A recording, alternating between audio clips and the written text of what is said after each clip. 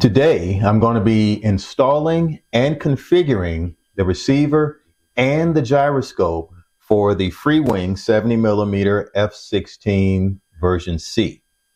Now, before I get too deep into everything, this particular model will be configured for flaperons and main wing spoilers, and I've already installed, at least physically installed, afterburner lights on the tail, a moving pilot head in the cockpit, and landing lights on all three wheels.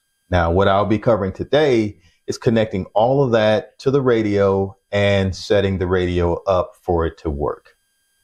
Now, to complete this install, I'll need a receiver, a transmitter, gyroscope, the associated cables that come with the gyroscope, two two-way splitters, two-sided tape, and scissors to cut the tape with.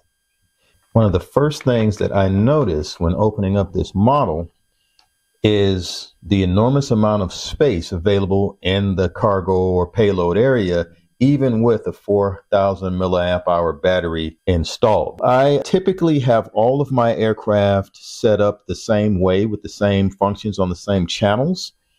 Ailerons are on channel 1, elevators on channel 2, throttle is on channel 3, rudders on channel 4, flaps are on channel 5, retractable landing gear is on 6, brakes are on 7, gyroscope functions are on 8, landing lights are on 9, and if I have navigation lights, they are on 10.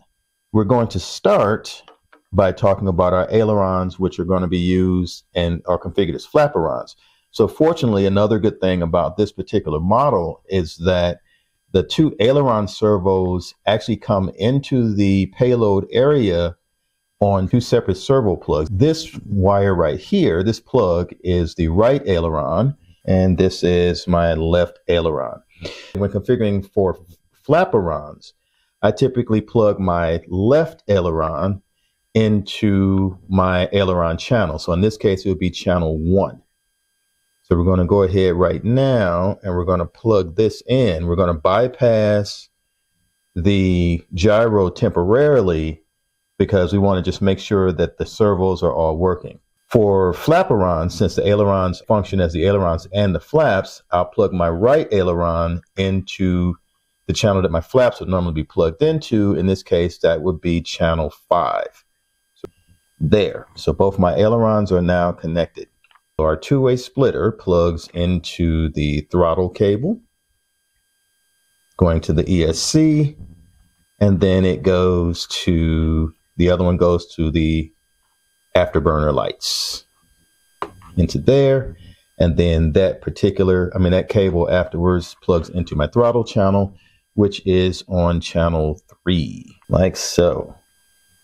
Let's plug in our elevator line from the junction box into channel 2. And then the last thing coming out of the junction box we're going to go with are going to be our landing gear. That is in channel 6. And then our rudder is where we're going to use our second splitter. We have our two leads coming off our rudder. One of those leads connects to the actual rudder in the aircraft, plugs into one half of the splitter, and the other half plugs into our moving pilot head, which looks a whole lot like me because it is me. So we're going to plug that into there, and we're going to kind of just let that sit over on the table out of the way while we work on the other parts of the install. Channel 7, which are our brakes here. And this particular ESC does have reversing, and I absolutely do use the thrust reversing because my field has a runway, and landing with that runway, you really need to slow down. Channel 8 is our accessory channel for the gyroscope, but since we haven't connected the gyroscope yet, we're going to skip over that. And our last channel is channel 9, which is the landing lights. and that is this plug right here. So I'm going to plug that guy into the landing lights, into channel 9, right there. And so all of our basic setup is complete. Let's go in the order of our channels. Let's try our ailerons. Ailerons are rolling in the correct direction. Then the next channel up is our elevators. I have one elevator working and one elevator not working, so that needs to be checked.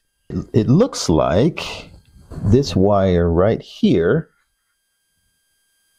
doesn't have a home, so we're going to plug this back into the junction box here, into the elevator slot. Give our elevators a test move, and there they go. So the elevators are moving in the opposite direction, but they're both moving, so we can move on to the next step. Channel 3 is throttle, and we can already see that the tail flame lights are glowing blue, which is a good sign, but we need to give it throttle because these are actually programmed to change color depending on the level of throttle.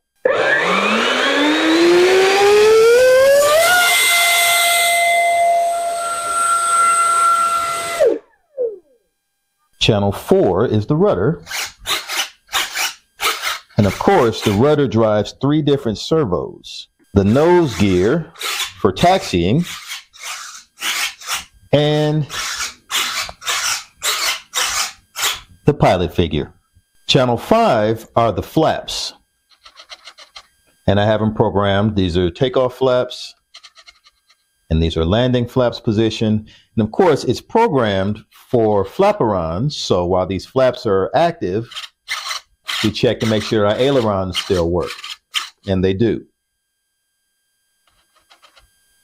Now, the channel 6 test ends up being a test of channel 6 and channel 9 because my safety feature that disarms the motor is also connected to the retracts, and it prevents not only the motor from operating when the safety is engaged, but it also prevents the retracts from retracting. The way that I know the airplane is actually in flight mode and not in ground safe mode is by the lighting system. So in this case, my landing lights let me know whether or not the plane is in safe mode. So when I arm the motor, my landing lights come on, and I've got 3 landing lights so that when I'm coming in for a landing, if I see 3 white lights, that means the plane is safe to land and all my wheels are out.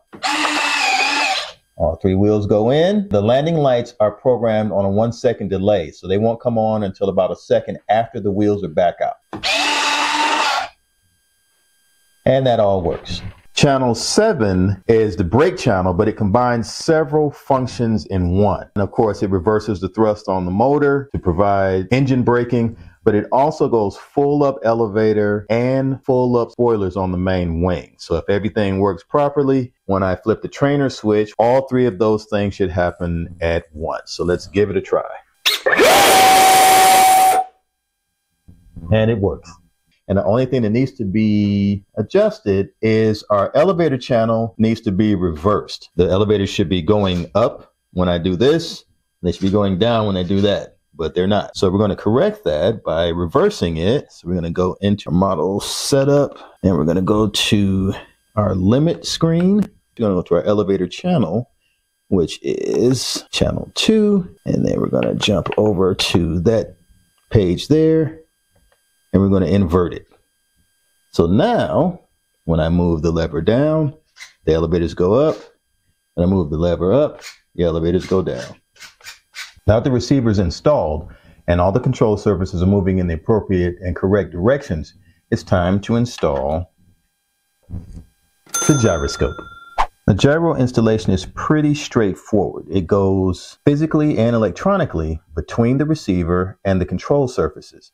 And in order to do that, we'll use these short jumper cables to connect the gyro to the receiver, and then the cables that are coming out of the receiver and going to the control surfaces will be plugged into the gyro. But before we actually get into connecting the gyro, there's one quick setting that we need to adjust, and that is right here. On the gyro, there's a switch for a setting called aileron 2. That's because we're using two separate servos controlled independently to control our ailerons because we're using flaperons. So that aileron 2 setting here needs to be switched to the on position. There we go. Now it's set for aileron 2. So we're going to start with our aileron, which is channel 1. So we're going to grab one of our extension cables or jumper cables, and we're going to connect on the gyro to aileron in. And that's this connector right here. And then on our receiver, we go to channel 1, which is our left aileron. And we're going to disconnect that guy. And we're going to connect the cable coming out of the receiver going to the actual left aileron. We're going to connect that to aileron out on the gyro.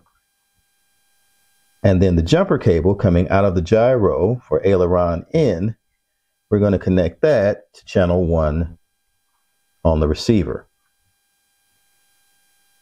And since we've already started on our ailerons, we're going to now jump to channel 5, which is our right aileron channel.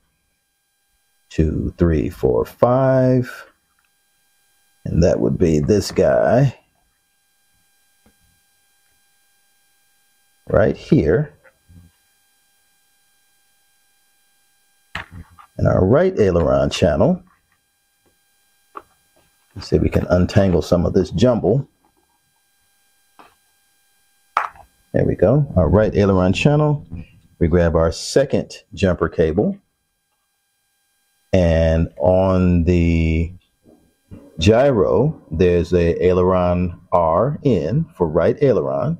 We plug our jumper cable into there. The other end of our jumper cable plugs into channel 5 on the receiver, like so. And then the aileron connector going to the right aileron then connects to the right aileron out on the gyro. Right aileron out. All right, ailerons are done. Our next channel is channel 2, the elevator. So we take our jumper cable and we connect it to elevator in on the gyro, like so. And then we find channel 2, our elevator channel, on the receiver. Pull that. Connect our jumper cable into channel 2 on the receiver, like so.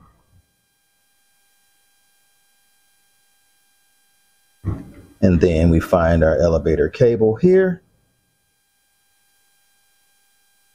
And we connect it to elevator out on the gyro.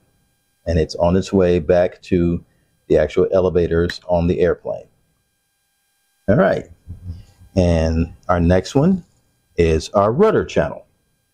So we find our rudder in on the gyro. Connect it to there. And then our rudder on our receiver is channel 4.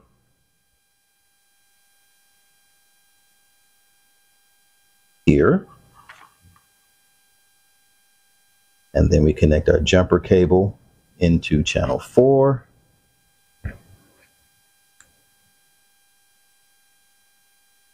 And then our rudder out on the gyro connects to here.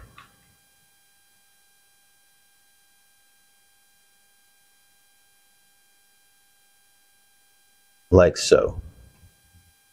We can now test our channel 8 function, which is the gyroscope mode.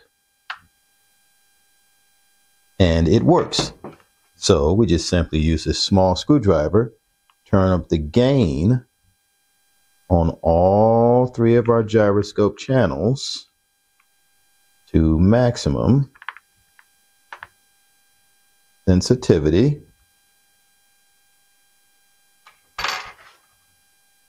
Close it up and prepare to do a test of the gyroscope function.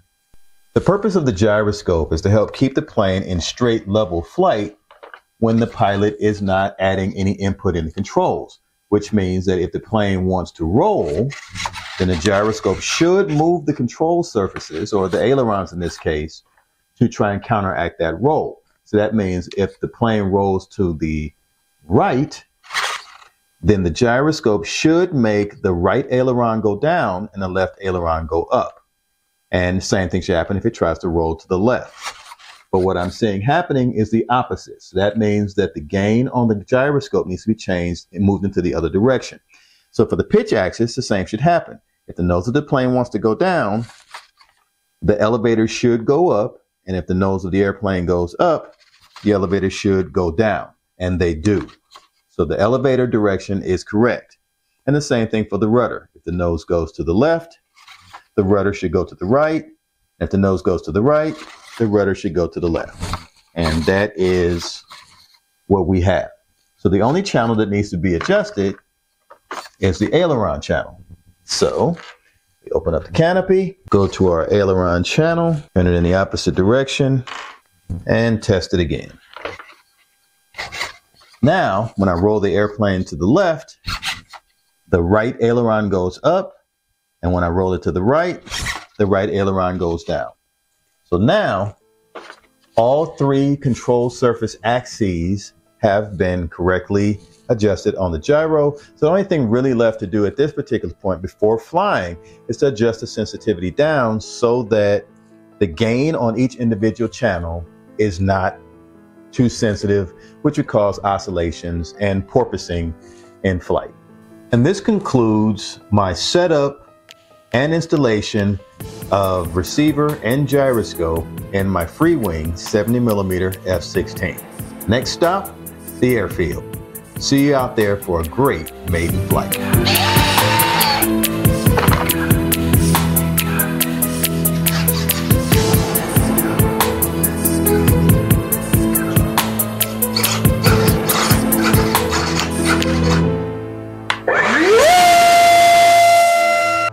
C'est fini.